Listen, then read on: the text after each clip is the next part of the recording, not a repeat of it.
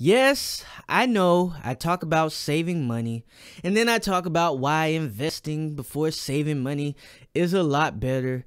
I know this, but my main issue with saving has to do with Hey Freedom Frugalists, it's time for another episode of Frugal Freedom, where you learn how to become financially independent and also protect your well-being, as well as manage your time more efficiently and effectively. I'm your virtual mentor, Izzy, and today is another episode of Finance Friday. And for today's Finance Friday, I want to kind of share some observations that I had when I listened to people talk about saving money, or even why they couldn't save or even stick to it. My first issue that I have is that you didn't hit the like button, subscribe, nor did you hit the bell notification. Oh, you did? Oh, I'm sorry. For the people that haven't, I'll wait for 3 seconds. Okay, thank you. Let's get into the video. Number one is not having a why. Not having a why is existential to a lot of reasons that we don't continue with things or even start them. If you're living paycheck to paycheck, your main why for saving could be so that you don't have to worry about if a bill isn't going to get paid, or you're going to be kicked out, or your lights are going to be cut off. One of the issues that I do have with people saving, and when it came to when I was saving, was that I didn't have a why, okay? Having a strong why will trump any obstacle that you face when saving, okay? A lot of us, when we go to save, we think of some arbitrary number, all right? We say, oh, I want to save $10,000, but we don't have a reason why we want to save $10,000, and thus we never reach $10,000. Also, most of us don't even have an end goal for why we're doing things. For me, for example, I want to save at least $10,000 to $20,000 in order to put a down payment on a house. All right. So my biggest why is to have a house so that I can live comfortably and have something that I own. Number two, you're saving for liabilities. Many people can save up for a new phone or a new car or even a new house. All right. Yes, your house can be a liability if you don't go about it right. All right.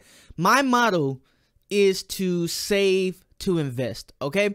When I save, I'm saving to invest in something that can ultimately make more money. For example, the reason why I want a house is because I want to have something that I can own.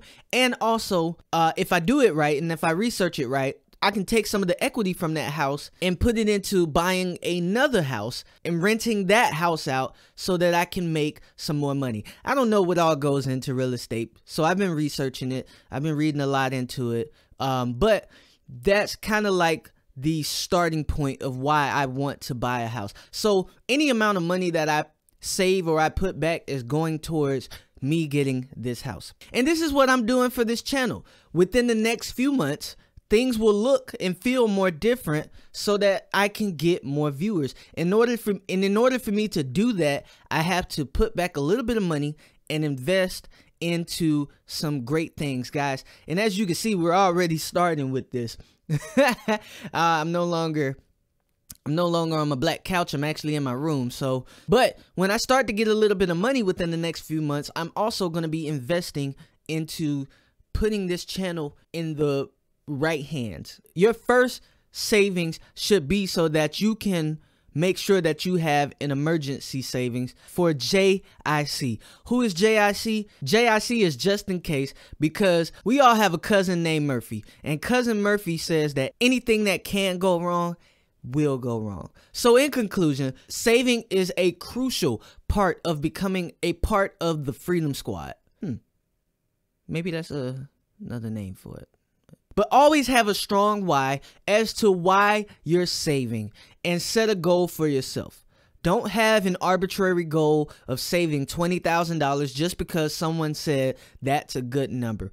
Why are you saving that much money? And if it's because you want to get a nice car, it's nothing wrong with it. But just know that you'll be right back to having to save money and the cycle will continue. So always be saving to invest and always have a why as to why you're saving. Along with your why, you need to set up a budget that allows you to comfortably save without much hassle. And for that, I have a complete series on here called No Discipline Budgeting.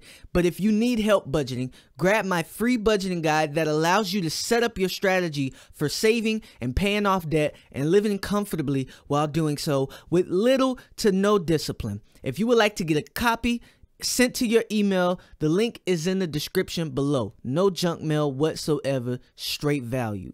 Once again, be sure to like, subscribe, and hit the bell notification. And finally, comment down below and let me know why you're saving if it's not too personal. I would love to know. And lastly, if you have any other topics that you would like me to cover, I'm happy to see those below as well. I've been Izzy, your virtual mentor, and until next time, stay frugal until you're free. Peace.